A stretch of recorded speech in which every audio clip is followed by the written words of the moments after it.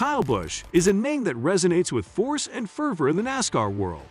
An icon of the track, his career is a tapestry of breakneck speeds, audacious overtakes, and a trophy cabinet burgeoning with laurels that many can only dream of. Yet, beyond his personal conquests, Busch's influence on the sport extends to his role as the mastermind behind Kyle Busch Motorsports, KBM, an incubator for burgeoning talent and a force in its own right within the NASCAR Truck Series. Stay tuned to NASCAR Zone, because this is the interview you don't want to miss. But before we move further, hit that subscribe button.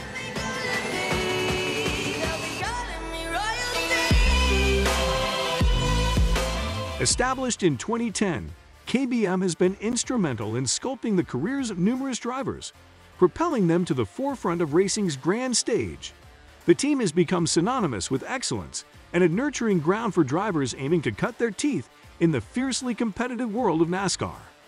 In an in-depth interview, Kyle Busch peels back the layers on a season that was both exhilarating and challenging. He delves into KBM's celebrated success, the unexpected announcement of its shutdown, and the unfolding drama at Martinsville with Richard Childress Racing, RQR. A tale of high-stakes racing where tempers flared, and the thin line between aggressive driving and respect was put to the test. But it's not just about the tense moments on the track. Busch offers a reflective look at the 2023 season, a period marked by notable victories, missed opportunities, and the relentless pursuit of racing perfection.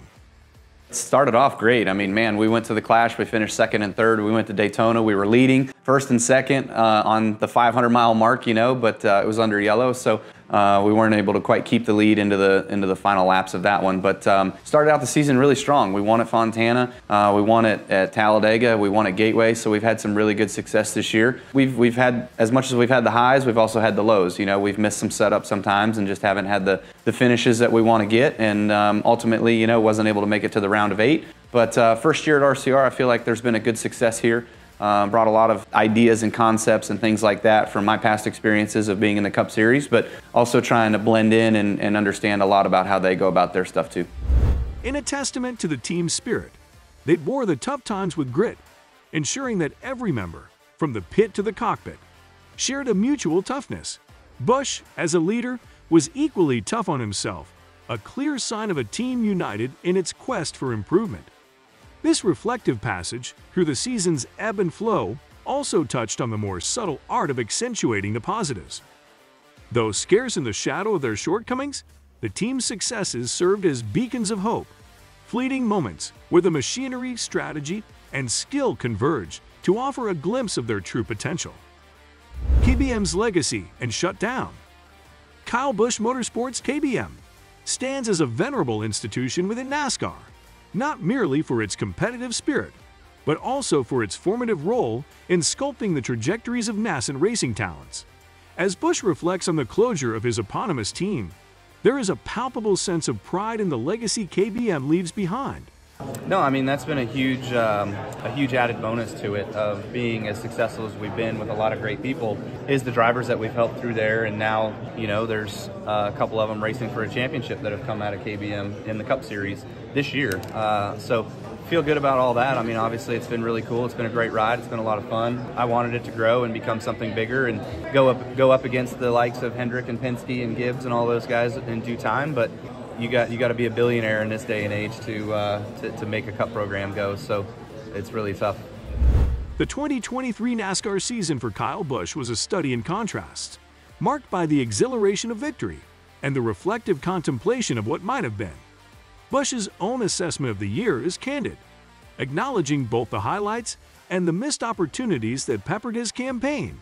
How would you assess your season and kind of where you guys are at progression?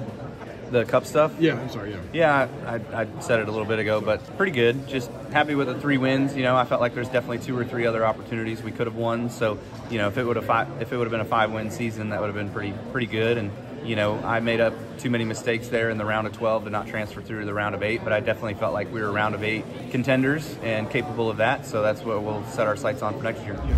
Looking toward the horizon, Busch sets his ambitions for the forthcoming season, aiming to cement his place among the final 8 contenders. It is a goal born from a blend of optimism and the hard-earned wisdom of past laps, both triumphant and trying. The road ahead is one of recalibration and refocus, as Busch and his team turn lessons learned into strategies for success, all with an eye on transcending this year's achievements. Before we move, if you're new to this channel, hit that subscribe button and become a member or NASCAR Zone family. Kyle Busch's 2023 season was not only a test of speed and skill, but also one of adaptation and technical recalibration. As NASCAR's environment evolved, so too did the challenges, with Busch finding himself at the crux of significant changes, most notably the nuances of handling his Chevrolet Camaro and the complex interplay of tire dynamics. Can you get that comfort zone for 2024 that you said you were missing some this year? Yeah, we're working on that. I mean, there's a lot of things that we've thought about over the last few weeks about how we can do that. So it's just a matter of if we can apply it and apply it properly. Some of it too is just the body of the Camaro and the way it acts is a lot different. And so, there's some to that, but we're not getting a new one, but the other two guys are. So we'll fight through with the one we got.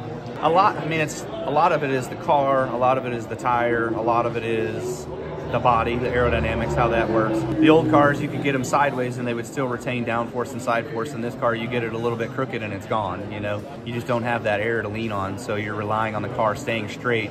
And what's made me good over the years is my ability of being able to drive over peak of the tire and be able to make it work and make speed doing that. Now I feel like anytime I get to that point and I overstep it, I'm crashed. So I always have to stay under it. And when I'm staying under it, I'm too slow. So that's kind of where we've got to work on just more net speed. Kyle Busch's insights into practice sessions provide a window into the meticulous strategizing that defines NASCAR's competitive edge. His comments shed light on the delicate balancing act required to fine-tune a car's performance, not only for the explosive speed needed for short sprints, but also for the enduring stability crucial for longer runs. Yeah, I feel okay about it. I think that our short run speed was really good, so that gave us a good overall lap time for top of the sheet. But our longevity, our 20-lap run wasn't very good. It was only like 15th or something. So we know we've got some work to do on trying to make the long run better. That's what we spent all practice doing. I felt like we slowed down the front side of the run and helped a little bit on the back side, but it was like a 2-for-1. So the interview with Kyle Busch provided us a candid glimpse into the mindset of one of NASCAR's most prolific figures. It underscored his resilience, tactical acumen, and passion for the sport. Fans can anticipate a determined Kyle Busch, who is set to embrace the challenges ahead with the same zeal and sharpness that have defined his storied career, ensuring that he and his team remain at the forefront of NASCAR excitement. And that's all for this video. Hit that subscribe button for more amazing videos like this.